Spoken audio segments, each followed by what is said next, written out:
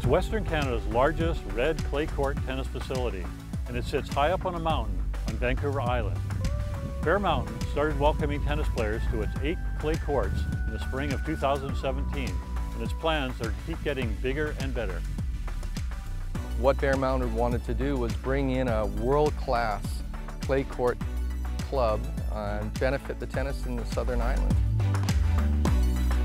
We do now have grass courts, hard courts, and now finally clay courts on the island, which is so unique to actually have all 3 surfaces in one area. So that's huge for the island. It's huge for development, for players, being able to play on the top 3 surfaces in the world. Vancouver Island is well known for its beauty, but Bear Mountain takes it one step further, with panoramic views, forest, trails, and recreation like golf, hiking, mountain biking, and of course, tennis.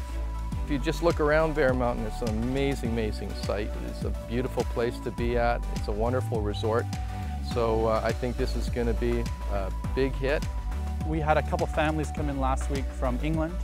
We had another family come in from New Zealand, and just a couple of days ago we had a couple more people come from San Francisco, so it's constant. Clay is the most common surface in the world. 80 to 90% of the top players in the world develop their game on clay and then transitioned into hard courts and continue to play on clay. It's a reclaimed red brick, and it is an island product. So yeah, it was crushed up island and brought down here. So it's nice having a local product on the courts as well. I like a clay a little more because I get to do the sliding and it's easier to get to balls. The bounce is definitely different, but it's not that difficult to change from hard court to clay.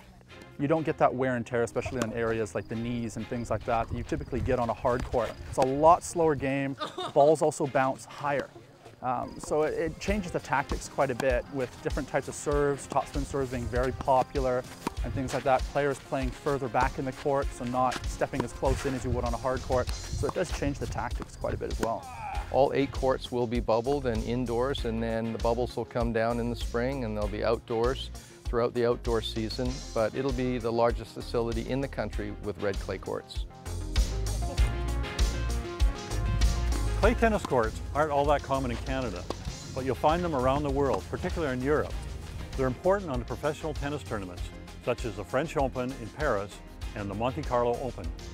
We want to be able to bring in international level tournaments here to play, so we'd like Bear Mountain to be recognized nationally, internationally, as a place to come, not only to relax and recreate, but also to compete. A lot of the main tournaments in the world when I get older are actually on clay, and it would be great to have an advantage on clay. Right now, Tennis Canada is a consultant of ours. They'll also be bringing in top players to be training here. We'd like to develop this into a tennis development center and eventually a national training center. That's a long-term goal for us, to be considered a tennis development center for Tennis Canada. And that just means we are producing local players.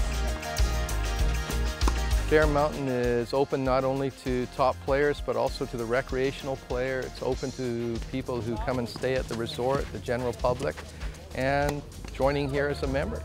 So here on Vancouver Island, definitely take the trek up to Bear Mountain and check out what will be Canada's largest indoor-outdoor red clay court facility.